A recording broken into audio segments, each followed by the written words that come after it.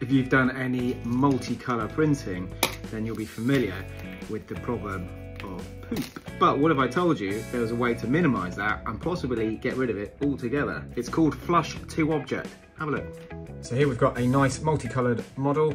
If we slice that as it is, we'll see that we're going to use 20 grams of filament on the model itself with the two colours, but we're actually going to waste 3.69 grams in flushing. So when it goes for a poop, that's going to pop out your tunnel. Right, if we now just make a copy of that model, and then in here, in the model, doesn't matter, pick one, we see flush into this object, and again we say flush into objects infill, slice again, and this time we're going to waste virtually no filament whatsoever. Obviously we're going to use more because we're printing it twice, but we're not going to waste any. The one you flush into, the colours may not be perfect because it's just going to spit out what it's getting rid of. But nevertheless, if it's a fidget item, that's probably not going to matter too much. So the one thing to keep in mind is this works well when the model is using more filament than it's flushing. So if you have a poorly designed model, something like this, where the model itself is about 10 grams, but we're flushing 32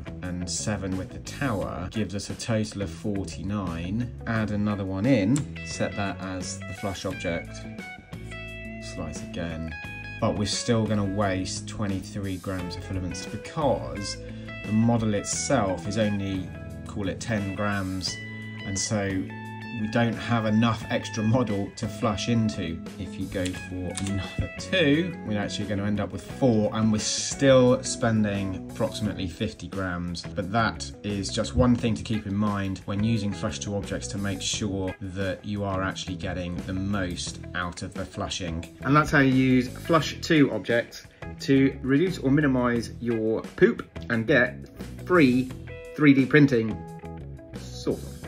Nice. Get 3 free, that's easy for me to say,